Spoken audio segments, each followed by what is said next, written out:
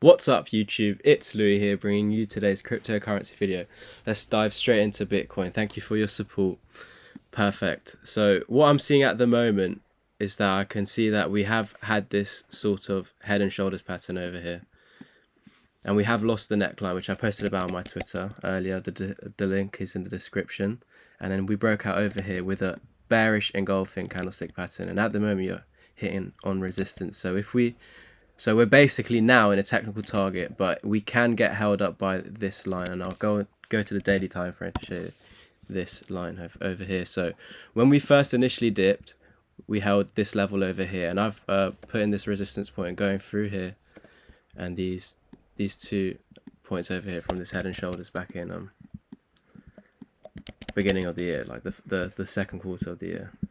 Perfect. So what we've actually done today on the daily time frame is retested that support, and that's where you close exactly. And you can see, if we zoom out a little bit, where you bounced off was that larger, where is it, 1414 over here. And then with that you tested this swing low, and we came back up and then got back above that to test it as support. So this was your resistance point for down here, and then support for this line. So you're basically coming into an apex, because I was talking about this large cup and handle over here, and then this is your handle over here. So you could technically go down to there until the apex, but we don't want that. And you're coming to a sort of apex through these two over here. So you might get a breakout to one side, obviously before the apex, so 23. It could take up until then, but I think if we're going to lose this support right now, this is the most key support. So let me just put that into the chart. So about 49k basically. I'm just gonna around 49k with today's daily candle. If I moved it to the side, you've almost come down to test it, so that's good. You've tested it with yesterday's daily candle. So let's go to the 4H time frame. So you're still in this larger ascending triangle basically. So we have almost come down to test this, and you've got back into the ascending triangle. So it's like really come into this apex now. So it's all about breaking back above this yellow line, and you invalidate this basically. And if we were to come down here on the 4H, yeah, I think it would be a lower low if it closed down here. But on the daily time frame, look, you would actually be getting a lower low. So it's all about this level. This level must hold.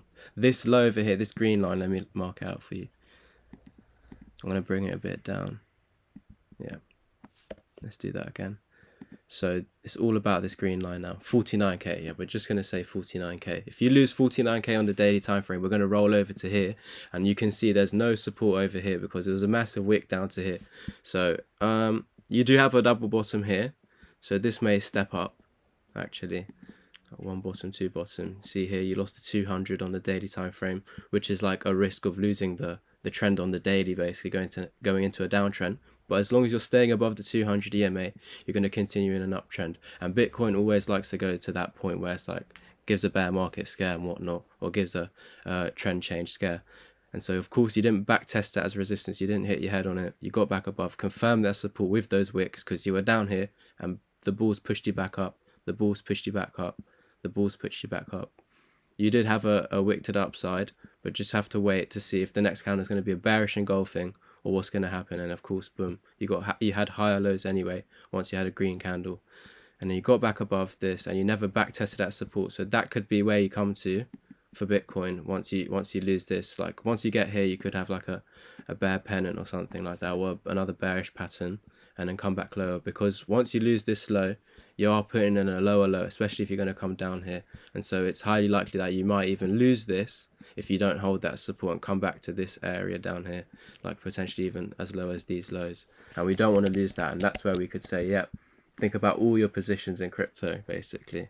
So yeah, that's basically Bitcoin. We need to do something like this right now, where we break back above the yellow line, hit your head on the 20, find support on this, maybe even wick back down to the pink before making a higher high, and then you're creating this ascending triangle in this larger ascending triangle. Because remember when we were down here and we broke this, I said that once we reach our technical target, we're going to come down and form a daily double bottom basically, and that's what we're seeing on the daily time frame now. If I remove the drawings.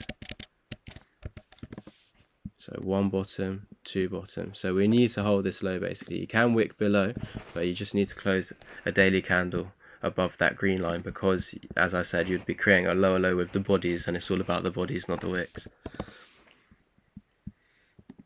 So break back above this, break above this, meet your technical target out of this ascending triangle over here at 52,311, and then once you break out of this larger ascending triangle, the resistance is 52,000, and you've got the 55 EMA there acting as confluence. And once you break above that, confirm it as support, which this is acting as confluence to that, because it's telling you you're going to break above that resistance. And once you're above that resistance, if you can hold support, then this is valid basically. If you lose this support, you're going to fall back into the triangle. As long as you hold this support, you'll come back into the apex and eventually get up to this target. Back test this. You want to back test this, the outside of the larger falling wedge basically. And we've just drawn all the patterns that can potentially do that. So I hope you guys understood today's video. In short, it's all about breaking back above the head and shoulders support over here, resistance at the moment. Confirm it as support. Break this resistance. Get to this technical target over here. If you lose this, so if you get above it, lose it, you need to hold this. If you lose it again, then you're coming back down to here. But if we can hold it, get back above it, because you basically break back into this when you come down, then you're going to meet this target. And then once we're above this, we're going to come back down, confirm this as support, and head to this target at 57,600. But if you do lose this low again, you break back into this. And as long as you get to the apex and break out, confirm 52k as support, you're getting to this technical target. Again, if you lose this, you're going to come down to 46k. Perfect.